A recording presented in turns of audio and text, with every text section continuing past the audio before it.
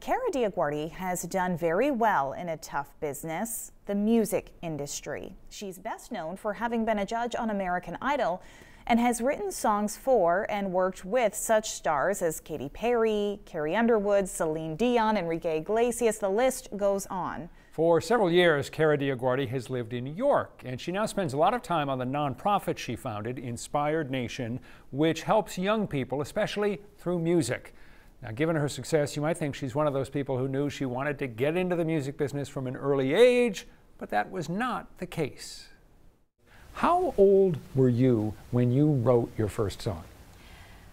I probably love working with young people so much because I was quite older when, well, not old, but older in terms of today's standard for writing songs. I was around 23. So you weren't 10 years old and doodling on your notebook in class. I was doodling, but I wasn't doodling anything too worthwhile. I had always loved music growing up, and it was a part of my upbringing, but I think I had trouble back then sort of thinking about a career in music or a career in theater because I came from such a conservative background where nobody really did that. They didn't want you to get into that crazy show business. Crazy music with all those, you know, crazy people. So I kind of did what everyone else around me was doing and, you know, tried to do as well as I could in school.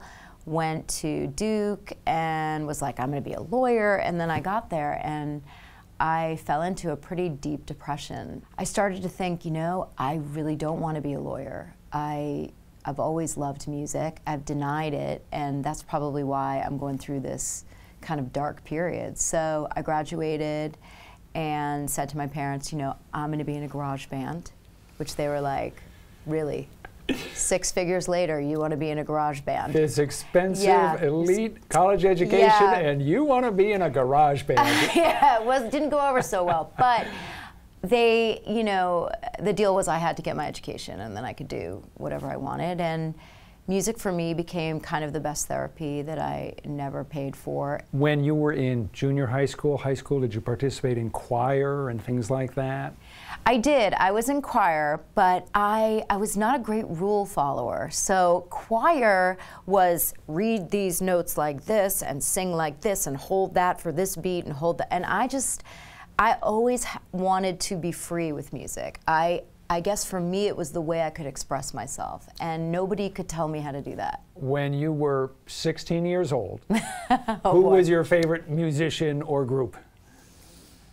You know, I always loved Aretha Franklin, I loved Michael Jackson, I loved Mariah Carey, I loved R&B. I think it was because it had so much emotion in it, and it really resonated with me. When you got out of college, did you join a garage band? I did. It was called Grandma Trips. It was, I don't know where we came up with that name, it was horrible. And it was me and a bunch of like 4 guys up in Armonk, like in the basement. And at first I was the background singer, so I would sing like all the licks. And eventually I was like, hey, you know what? What if I write some songs? And they were like, yeah, just sing the backgrounds, sing it. And so eventually I was such a pain in the neck for them that I just kept asking them and asking them. They were like, fine, write a song, God, just sing the backgrounds and write a song. What was the big break that propelled you into the music industry in a serious way? You know, it's never one big break, it's a series of breaks. And you know, you think your first hit, you're gonna be like, have arrived and everyone's going to be calling for you, but they don't. I think I'd had a few hits internationally, but back in, I think it was 1999, I got to write the entire Enrique Iglesias' first English album, so I had like 7 songs on it.